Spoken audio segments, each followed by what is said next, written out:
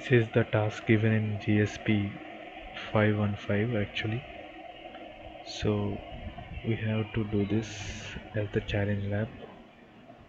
So basically first in this cell it asks about project ID and location. It will be present in the your lab thing. Here you can get your project ID and location and you can copy paste it here. Then next what you have to do is run these all cells, and task 3.1 is to import the model name. So it's given here, copy paste Gemini 2.0 /001, take this model ID and keep it here. So we'll keep it. So this has been run. Now task 3.2 is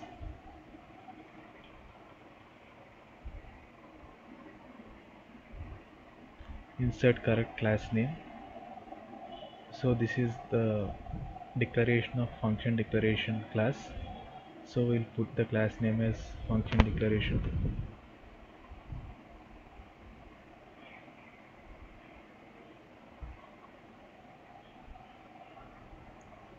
Now the next one is weather tool.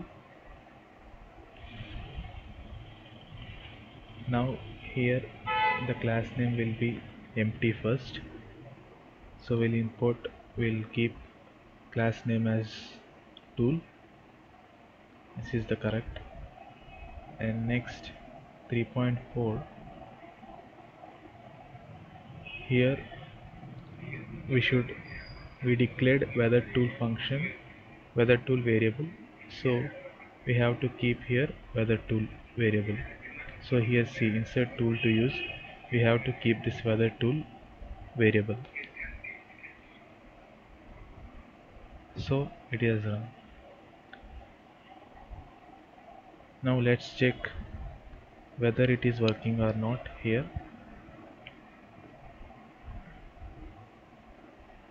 Wait a second. Let's see whether it's worked or not. So task 1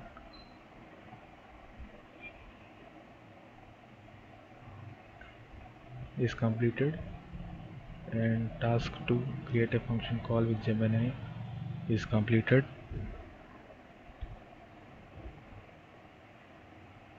Now let's see task 4 whether it is working or not. Okay, so we have to describe video contents here. So first of all, task 4.1 is to import the model name. So here we can see insert correct model name here. So we imported Gemini 2.0 /001 like this. And next directly go run all these cells. Next run this cell, and in 4.2 we should update many sections of it. Let's see what we should update. So let me go back so that how it's given I'll show you.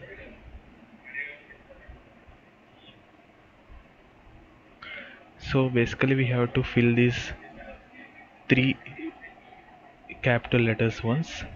So first of all, input correct class name. So here we should keep class name as part, and file URI is here. So copy from here,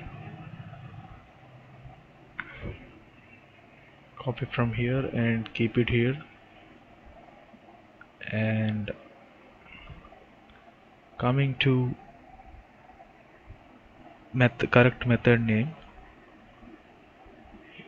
here you should keep it as generate content stream. So now it will generate the correct output.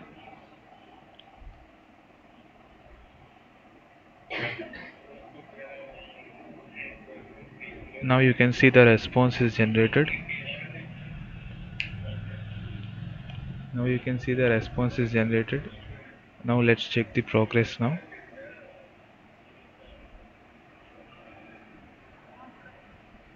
So it has been done. So this is the process we have to do to complete this challenge lab. I'll share the I'll share the Jupyter file for your reference so that you can complete the task. Thank you.